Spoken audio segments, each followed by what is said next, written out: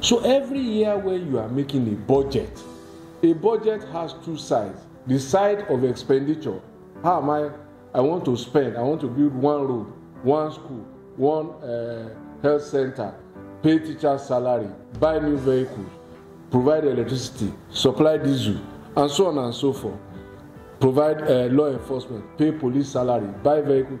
Once you are making that expenditure side, and it's going to like say 10 naira, hypothetically for our conversation, you must begin to see where is the money coming from. That's the revenue side. So as governor, we used to look at, okay, how much are we expecting by as VAT? How much did we get last year? So we can do a projection. Sometimes we hit, sometimes we miss, but not too far off. We then look at how much did we also generate as personal income tax. What was the target for state internal revenue service? What did they make? And we begin to pull that money together, even though we haven't earned it. So when I go as governor, or President Buhari comes as president to present a budget and say we are going to spend X billions or trillions, it is in anticipation that I will pay my tax.